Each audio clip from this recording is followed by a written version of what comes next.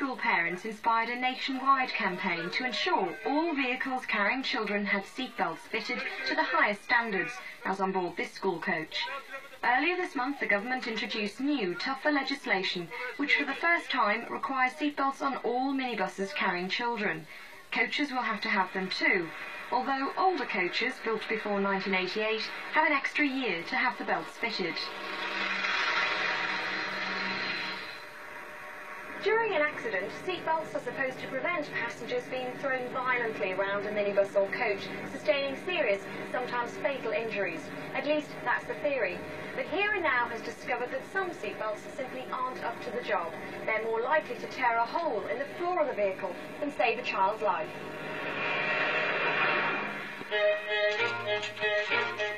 These engineers have been testing the effectiveness of seatbelt installations. Their work has raised grave concern that many retrofitted belts, where seatbelts have been fitted some time after the bus or coach was manufactured, are seriously substandard. Some have been attached to vehicles which haven't been sufficiently reinforced to withstand them. In short, there's no guarantee the system will work. I think it's easy for people to think that the mere having of a seatbelt is a good idea, but it's not a good idea unless they're fitted properly and in the right places. What sort of problems do you encounter when you try to install new modern seatbelts on older vehicles, older coaches and minibuses? Proper factory-built minibuses have been subjected to in-vehicle testing of seatbelts and their anchorages, and that's not the case with elderly minibuses which are being converted. We asked Dr. Reed to inspect the seatbelts on the minibuses of 10 Manchester schools. All the vehicles carry children every day. The anchorages are in the wrong places for any sort of seat, so I've seen enough of this minibus. This is dreadful. Half of the seatbelt systems he examined were either dangerous or illegal. But worse was to come when a similar spot check was conducted in Dudley, near Birmingham.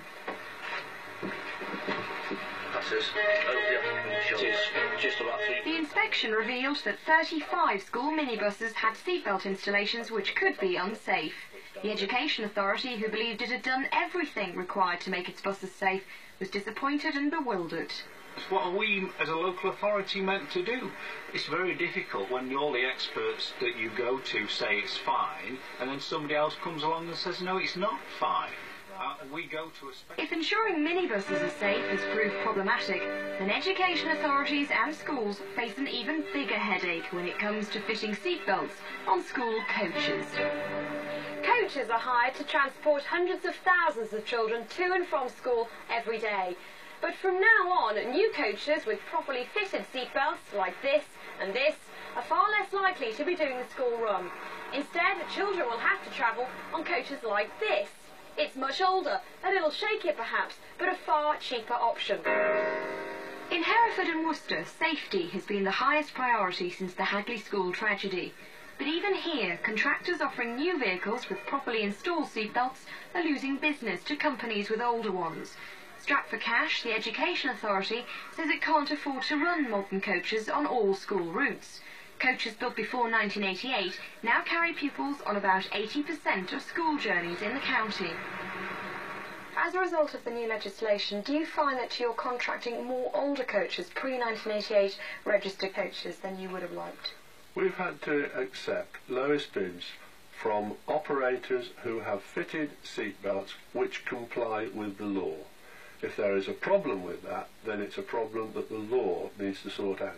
So at the end of the day, it's not safety that wins, it's the cheapest bid. Oh, I'm sorry, I don't agree with that. I think it is safety that wins because proper safety standards must apply for those vehicles to be licensed in the first place.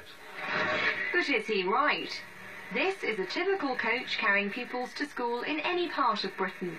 But when we asked the manufacturers of this 16-year-old Plaxton Supreme whether seatbelts could be installed, they told us that without extensive reinforcement costing thousands of pounds, it simply couldn't be done.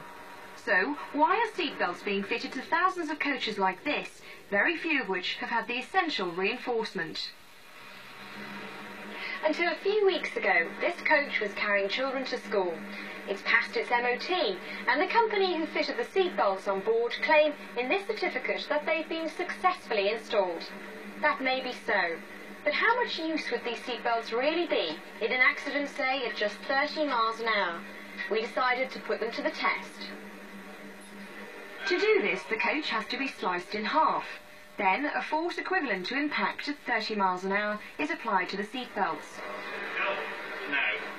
If the entire seatbelt system, including seat and floor fittings, holds firm, as in this successful test, then all is well. But look what happened when this school coach underwent the same challenge. 2, 1, go!